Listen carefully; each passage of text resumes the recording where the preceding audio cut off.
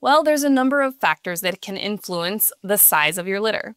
One could be the age of your mama or the number of litters she's had.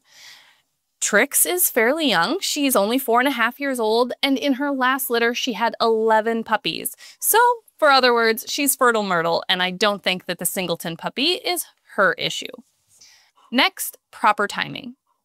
We run progesterone level tests on all of our dogs, as well as this being an artificial insemination litter.